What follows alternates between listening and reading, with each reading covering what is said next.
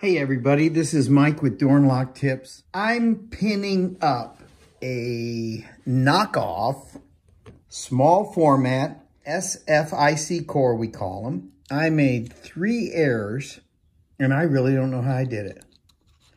But guess what? This little gauge told the story. Pinning this up 6-pin. But if they're not all even, you got problems.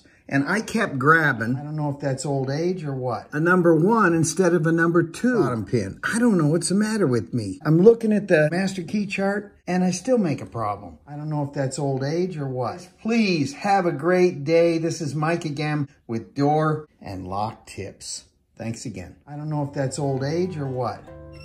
Smash that like button. Really smash it.